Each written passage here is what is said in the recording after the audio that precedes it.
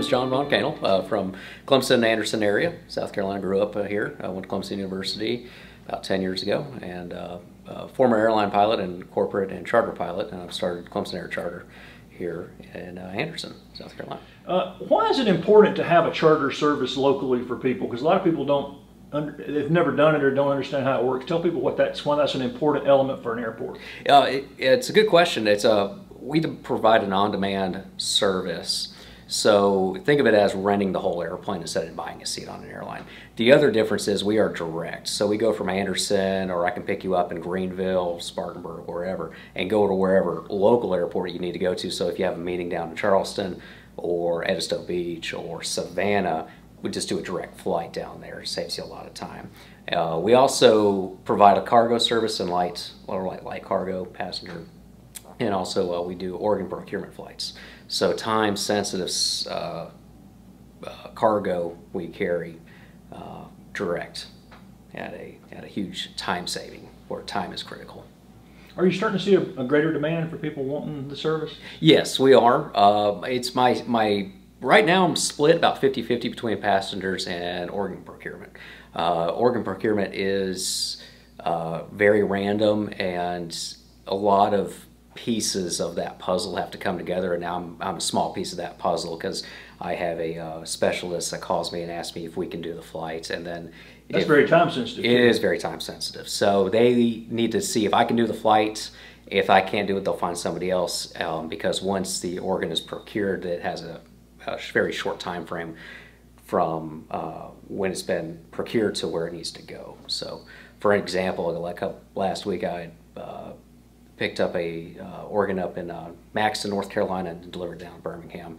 It would have been about a 10-hour drive, and we did the flight in 2 hours. So we were able to hopefully save somebody's life there doing that, providing that service.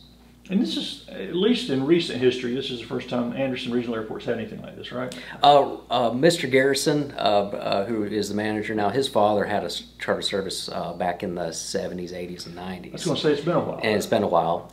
And so, yes, we are, in recent years, the first one back here. Yeah. You talked about the differences. Y'all will fly pretty much anywhere in the Southeast, is that? That's correct. Yeah. So let's say somebody wanted to go from here to Nashville. How long would that take in an airplane rather than, we know how long it takes to drive? So. Right. So about an hour and a half up to Nashville. Right. Yeah. And I think that'd be about an 8-hour drive with no traffic. Right. Go through Atlanta nowadays, and construction on 85 and 75. That's one of what we specialize in, is getting you there quickly and safely. And how many people could you take? I mean, if a group wanted to go? Comfortably about 3 people, and carrying 3 people with their baggage and enough fuel. So we are a little weight sensitive with airplanes. There's always a compromise, right? And I know people probably experience that on the airlines, where they say, hey, we can't take so many bags and your bag is shipped. So we work really diligently to make sure that we're within the legal bounds of our weight and balance. And so I'd like to say about 3 people comfortably on a good flight up to Nashville we could easily do. And if people wanted to procure your services, how far in advance do they need to start talking to you about it? Well, the more advanced the better, but we are on demand, so I can have us be up and running as little as 2 hours is a good time frame. With the organ procurement stuff, they give me a call, and that 90-minute mark is a goal we aim for. So. And so if it is a business thing or something, you would fly them, like you just mentioned Charleston, you'd fly them to Charleston and then wait on them in return? That's correct. Yeah, that's pretty standard. Okay. Yeah. So, yeah. And has it become more affordable? Because it used to be kind of a valet kind of. Right. It is a higher end service, but we are very competitive with the operators, the charter operators out of the Greenville area. I have a lower overhead, lower cost, and so we're pretty competitive price wise. What do you think about the new Anderson Airport's upgrades and the continual upgrade of the runways they're doing and the new terminal here? What's your impression of all this? Very positive on how they are seeing this is a good way for the county to grow. Kind of think of it as this is the highway for growth into and out of Anderson. So a lot of companies that need to come in, fly in. You think, business people flying in, but also a lot of cargo. comes in and out of here as well. That stuff you don't really, it's not glamorous, but a lot of with the automotive support industries around here, there's a lot of demand for getting cargo in and out of Anderson. So. And you know a lot of pilots and people who've been flying on. What's the impression people are of the upgrades here? What are people saying about Anderson? Very positive. Yes, this is a very revolutionary, high class terminal. Very good impression when you first come into Anderson, seeing the new FBO, and then the runway.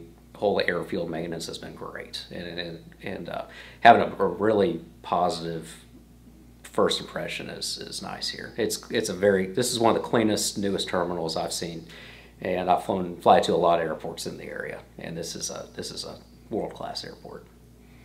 And growing up in Clemson, have you known Brett a long time? Yeah, I grew up with him and his brother. They're older.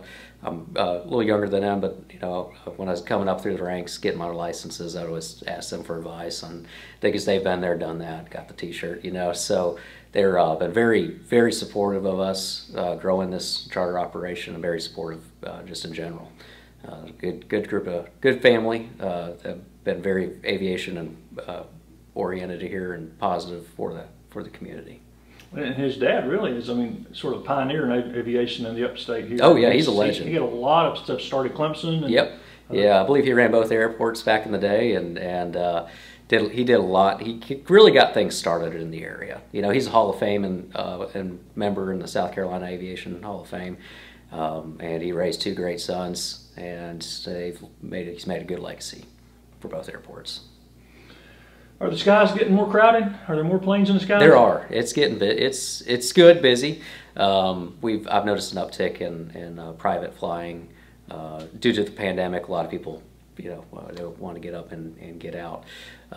There has been a big demand in private air charter for that reason, especially during the not only for the safety aspect of social distancing, but also the convenience factor.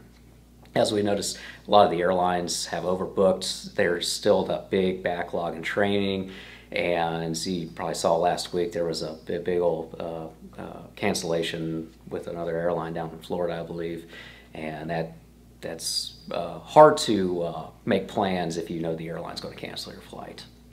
For somebody who's never flown a chartered plane, describe how you leave and how you land, and not having to go through all the same structural things if you're going on a commercial airline. Right. So you basically come here to the airport and you park, and we meet you in the lobby. We just have to verify your ID and all that. We do have to verify that you go through you don't go through the screening like you do at the airport, but we do verify you're not on the do not fly list, and so we do comply with TSA standards with that. You come out to the airplane when you want to. It's your schedule. I tell people don't worry about being late. If you're late, you're on the airline, so you're not late. You're with us. So you show up whenever when you need to, and we leave when you want to and come back. That's part of it. That's part of the on-demand part. Is you have essentially rented the airplane and the service, and we make it work for your schedule. And so when you land somewhere and you get off, how do you deplane and all that? It's same thing like coming into here. We pull right up to the lobby. A lot of times, if we can have your transportation, if you rent a car, if you're having a car service pick you up, we try to get you out, have them right by the airplane. And my goal is to have you take 2 or 3 steps from off the plane into the car, and then you're off to wherever you need to go. And for people who want to know how to book you, where can they find the information, or what can you tell them? Absolutely. I have a website, clemsonair.com. You can go on. There's a request quote feature. You just fill out your information, and you don't need to know the airport you're going to. You just put in the location, and it will find the closest suitable airport. That if you're going down to Charleston, or you don't know, it might be closer to Walterboro or instead of Charleston International. So we'll go into Walterboro because it's going to be 20 minutes closer to you. You just put in your location, where you want to go, the dates, how many people, and we'll send you back a quote with the best estimate. How did you get interested in flying? I got interested. My dad was a pilot and grew up around the airport, and I've always been interested in airplanes, machinery. Could never focus in school, so I was always drawing airplanes, doodling, looking out the window.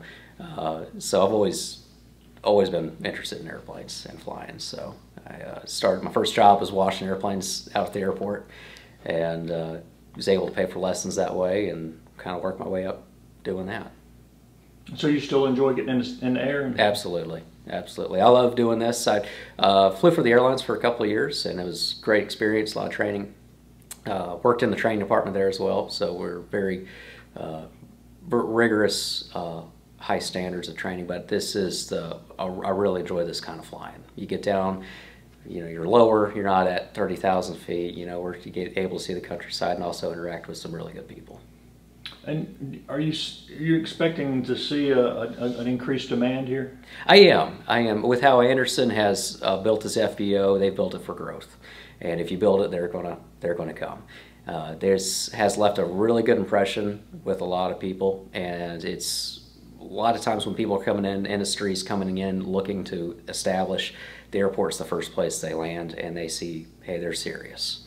And okay, well, they're ready to do business. So I do know that this is going to grow the county in many ways.